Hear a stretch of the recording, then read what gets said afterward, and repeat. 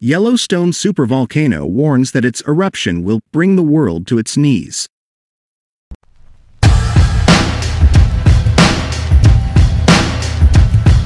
An eruption at Yellowstone would bring the world to its knees and cause what is known as nuclear winter, a volcanologist has warned.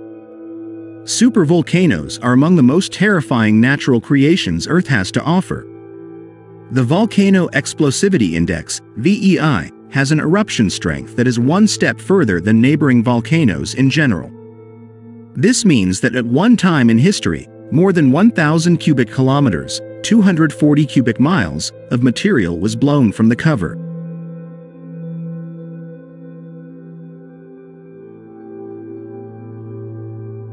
Perhaps the world's most famous supervolcano is a huge fissure in Wyoming, USA, that lies beneath the vast national park volcano, Yellowstone caldera. Although millions of people visit Yellowstone each year, a volcanologist told Express.co. UK about the level of damage that would occur if an eruption occurred, and the extent of its impact on the world. Supervolcanic eruptions depend on their location and geological makeup. The events that occur range from hot rock and gas avalanches to extreme changes in the global climate.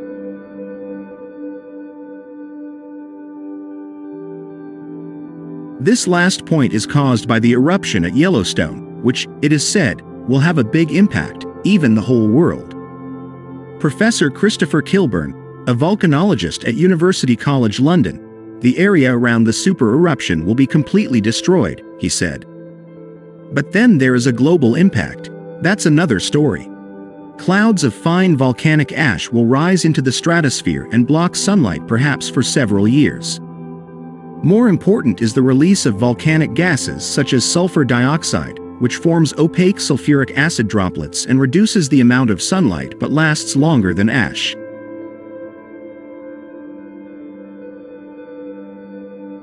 This would cause a complete disruption of global food supplies. Depending on where the eruption occurs, the impact will be large. What scientists call nuclear winter will occur, as ash and debris from the eruption spread across the globe and blanket the sky, blocking most of the sun's rays.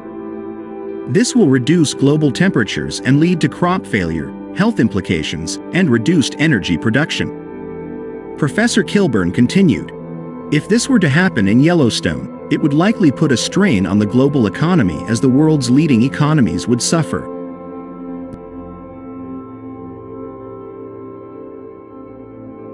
Many economic impacts would occur which would then disrupt trade, food supplies, general activities around the world, and in turn could lead to other destabilizing impacts. While such eruptions would not necessarily lead to the extinction of humanity, Professor Kilburn said many volcanoes and super is not actively monitored to detect such movements.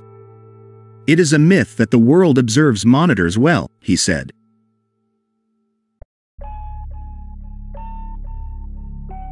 They measure specific points every few months, but even then, they may not have the relevant measurements to understand if a large-scale eruption is about to occur. However, for now, things look promising when it comes to the super event in Yellowstone. The United States Geological Survey, USGS, said Yellowstone is not too late for an eruption to occur, adding a statement on its website.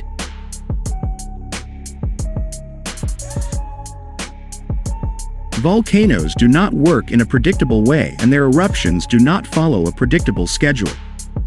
Even so, according to calculations, the volcano cannot be too late for an eruption.